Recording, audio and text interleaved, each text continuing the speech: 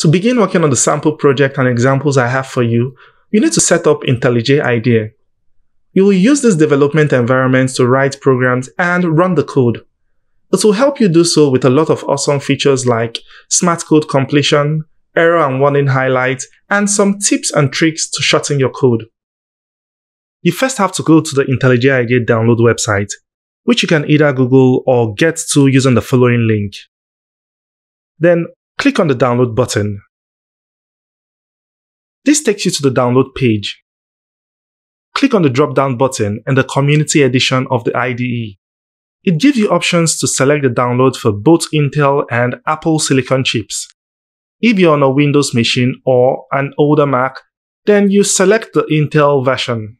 If not, then you select the Apple Silicon version, which is optimized for Mac chips.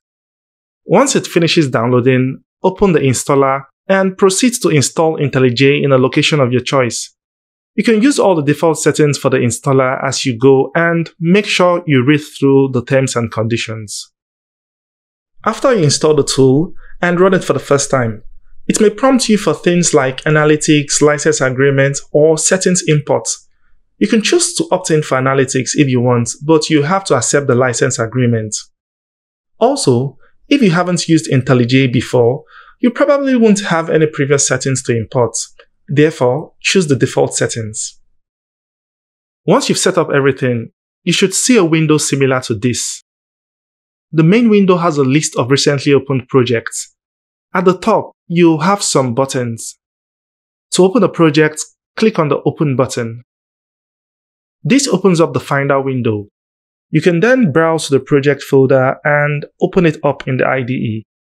You'll be using this approach to open up starter projects from the download materials for episodes that require you to. I'll close this up. Alright, let's create a new project. Go ahead and click on the New Project button. This opens up the New Project window. For the name, I'll just name it PIK1 because this is the first course in our Programming in Kotlin series. I'll leave the default save location. Kotlin is also selected as the language, and that's exactly what we want. Next is the build system. A build system is just a collection of programs that help automate the process of compiling code to an executable program. Gradle is commonly used for Android apps, and we can also use it here, but I'll select Intellij build system here for simplicity. Finally, we have the JDK. JDK stands for Java Development Kit, and it simply provides the software development tools for building Java applications. Now you might ask, but I'm writing Kotlin code, so why is JDK important? Well, Kotlin was built as a better alternative to Java, and it uses the same tools and environments to compile and execute its code. That's just a basic explanation. Click on the drop-down menu. And you can see that I already have different JDK versions installed on my computer. To install JDK, click on Download JDK.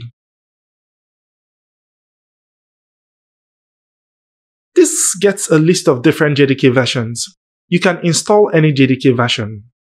Do note that if you want to use the Gradle build system, then you should select any versions from 7 through 16. I already have JDK installed, so I'll close this window up. Finally, I'll hit the Create button to create the project. You can see that there are many things lying around in Intellij when you open up a project. There's the project structure view, which shows you all the files there are in the project. You can see things like external libraries and the source code. The largest section of the IDE is the center part, which shows the currently open file. This section contains the editor view, which you'll see in a bit, and you'll use it the most when using the IDE.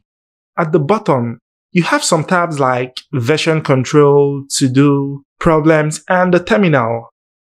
You'll be working with some of these tabs as you progress in this course, and do note that some more tab items could be added depending on what you're doing in your project.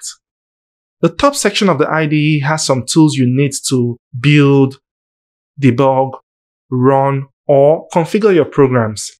To get started, let's create a new file now. The source directory contains two folders, the main and the test folder. Go ahead and expand the main folder. You can see it has a Kotlin directory. This is where you create the Kotlin files you'll be working with. Right-click on it and select New Kotlin file or class, and you should see a window pop up.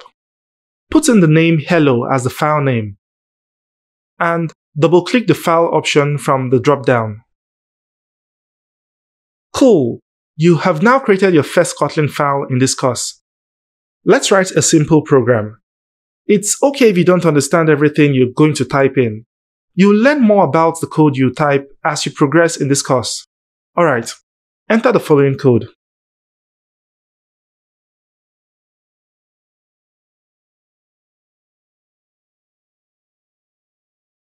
In here, you added a simple function named main.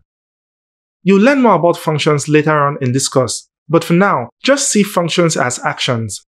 The main function is the entry point for Kotlin programs, meaning it is the main action of the program. You will write your codes inside this function. Inside it, you call another function named println, and this function simply prints out the text hello Kotlin on a new line. Run the project by pressing the green arrow next to the main function. This opens up a menu. Select Run. You should see the output in the Run panel below. A project configuration is also created for you after running your program for the first time. You can see it in the toolbar above. With this, you can run your code by clicking the Run button in the toolbar. Nice! You've successfully created and ran your first Kotlin program. It's now time to explore this beautiful language. See you in the next episode.